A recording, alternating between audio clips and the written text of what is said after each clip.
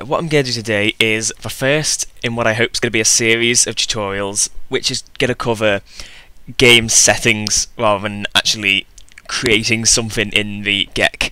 That's part of the reason why I've been away for so long, because I've been trying to come up with something new to do. So I finally thought I could do these game settings.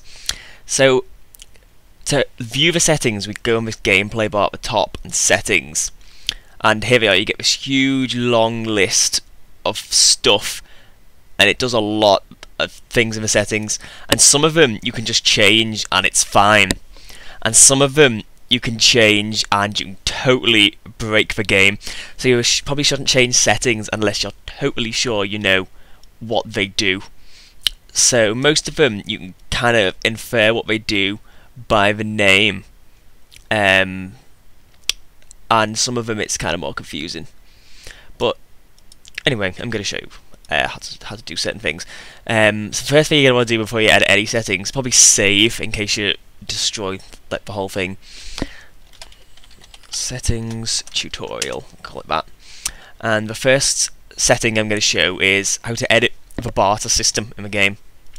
So on gameplay settings, and now there's two different settings we're going to want to edit, and I've written this handy little formula here to show how it all works. So first up, if you want to edit the buying price, the buying price is worked out with this top formula here: item value times by fBarterBase plus, in brackets, item value multiplied by the player's barter skill multiplied by fBarterBuyMult divided by 100.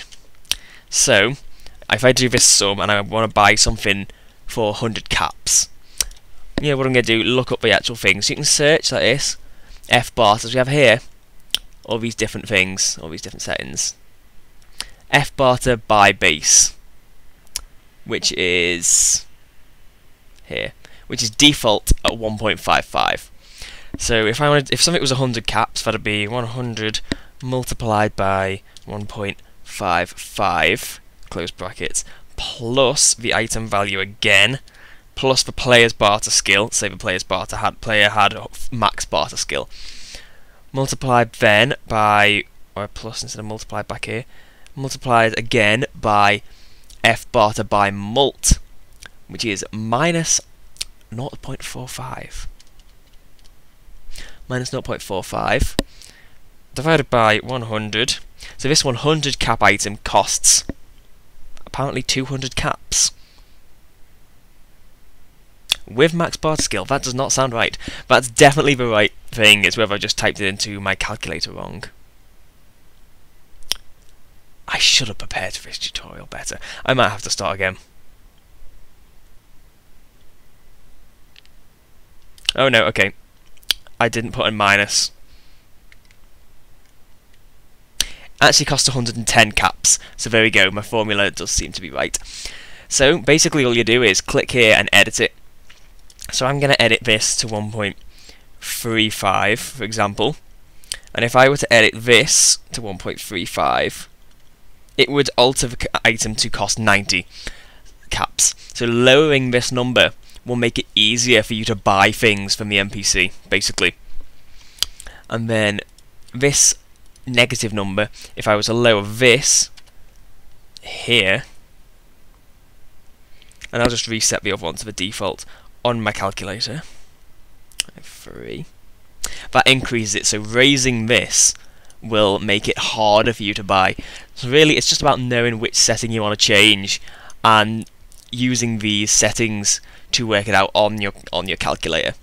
So if you wanted to change the selling price, which is how much you sell it to an NPC, you'd need to find the fBarterSellBase,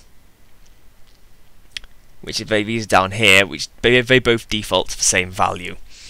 So I'll just edit in on my calculator beneath this 0.45, and we can find out how much it would cost to sell this item. 45. You would be able to sell it for 90 caps. So really it's just up to you to fiddle around with the settings. This is just an example to basically demonstrate what all the settings do, so you know how to do it if you want to make it easier for yourself, if you want to make it harder for yourself. And And that's basically it. I'll copy and paste these into the description, and that's it. Thanks for watching. Hope this was useful. Just experimenting with this style of tutorial, really. Thanks for watching.